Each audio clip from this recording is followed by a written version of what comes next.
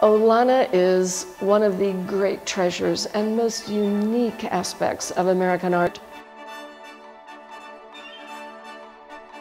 When I think of Olana, I think in terms of creating art out of nature. An artist, a moment in time, an aesthetic representation of the Hudson River School, and the epitome of it that comes together in Olana through church.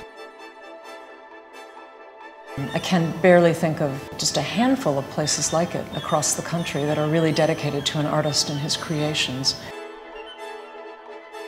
Olana is a special place in American preservation because it represents someone who is deeply sensitive to the connection between civilization and the environment. A really major part of Olana's large-scale design is its carriage roads. But no part of this design is more important and more cinematic than the arrival at the main house.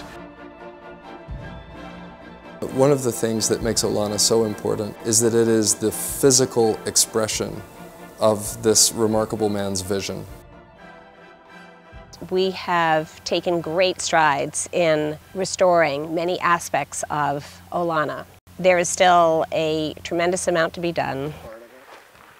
We're about to restore the landscape around the main house. This includes opening up views of the river, which are currently obscured, fortifying the retaining wall, which is a major design element. The grass right in front of the house is basically dirt. It was meant to be beautiful terracing. The main barn is in terrible condition, and we are looking to restore that.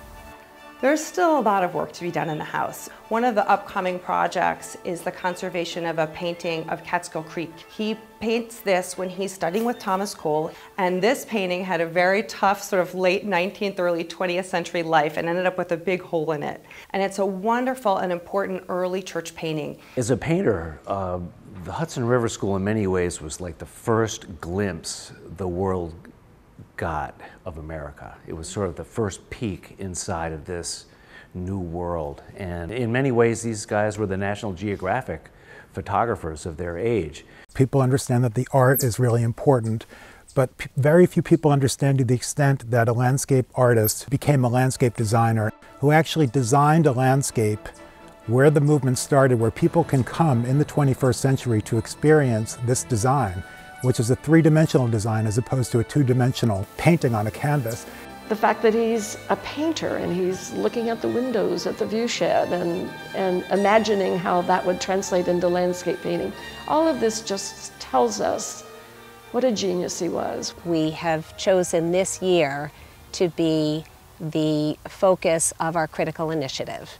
This is a curatorial fund in honor of Betsy, Broun, and Stephen Hannock. This fund will enable us to focus on the many areas that are still in great need. It's also to interpret the collection, whether it's stories about America's first school of painting, if it's America's first conservation movement, if it's church's incredible artistic impulse, if it's our recent commitment to connecting Olana to contemporary artists and environmentalists. That should inspire the world to just look at everything more visually, more aesthetically, create beauty in their lives, understand the world around them, how important it is to preserve places of beauty.